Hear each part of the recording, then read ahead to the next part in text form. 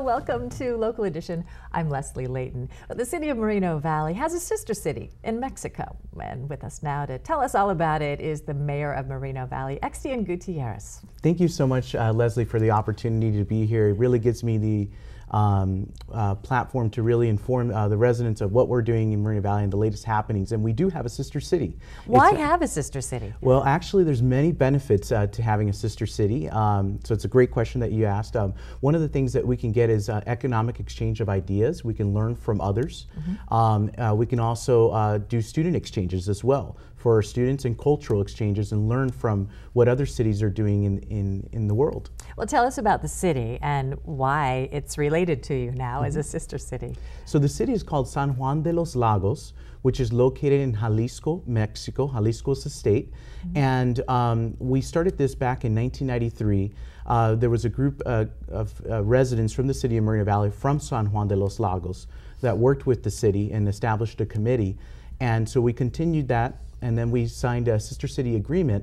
But due to the recession, unfortunately, there was a hiatus with that sister city, and now we are restarting the agreement. And actually, San Juan de los Lagos is coming to the city of Moreno Valley this fall. And what kinds of things are you going to be doing in this sister relationship?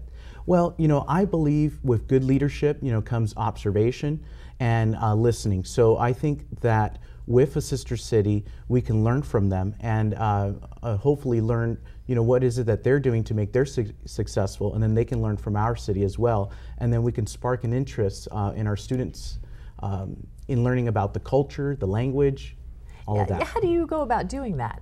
You know, with you do the student exchange, are there other efforts in the city where people understand more about each other's cultures? Yes, well, one of the ways that we can do that, we can partner with our school districts. And so in the past, in the 90s, we partnered with Moreno Valley Unified School District, and we're looking forward to partnering with Moreno Valley Unified School District and also Val Verde Unified School District as well. What do you think some of the benefits San Juan de los Lagos has gained from the relationship, and what does Moreno Valley gain from it? Well, actually, they gained a few items, an RTA bus, also a fire truck, also police training, and Moreno Valley has gained learning from them as far as, you know, tourism, branding, and those kinds of things, and we want to continue to do that. Well, like proud parents, if one sister is good, maybe another sister would be additionally great for the city. You're thinking about adding another sister city. Yes, actually the city council is really interested in another city called Zacapu in Michoacan, Mexico, and we can also learn from them as well, and they can learn from us. And they actually had the opportunity to come to the city of Moreno Valley, and they learned about our Hire Moval program and how we're hiring Moreno Valley residents. So they took that back to the community. Of all the cities in all the land, why this city?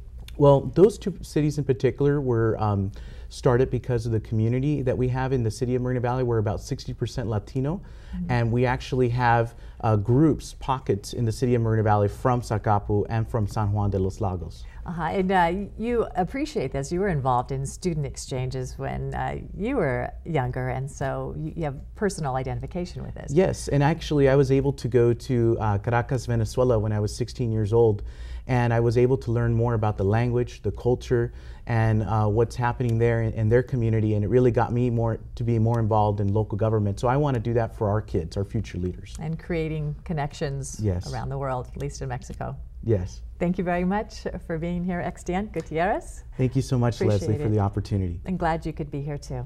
I'm Leslie Leyton.